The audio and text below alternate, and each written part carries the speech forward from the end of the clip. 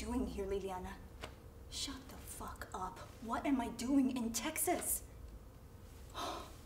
Could we talk on Monday? Wait, you want to wait to talk until Monday? I'm supposed to just sit on my ass waiting to talk until Monday when I've been down here for a week just sitting on my ass. Like, I'm not your fucking puppet, Liliana. But how did you want this to go? When you tell me to come down here, now, fast, emergency, come to Texas. You're the only person I can turn to, Maritza. Can't explain, just come down. So I get on the first plane, which is not cheap, Liliana. I get on the first plane because I think, fuck, Liliana's about to die or something, and here I am, almost a week, because now, for whatever reason, you're avoiding me and have locked yourself up in this nautical compound. I mean, what is this to you? Wait, don't answer that. Why do I ask this?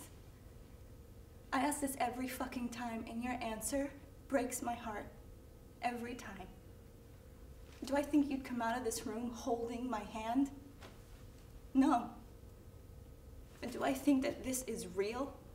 Do I think that you have been in love with me since we were 13? And do I think I'm the one for you, no matter how many dudes come in and out of your life?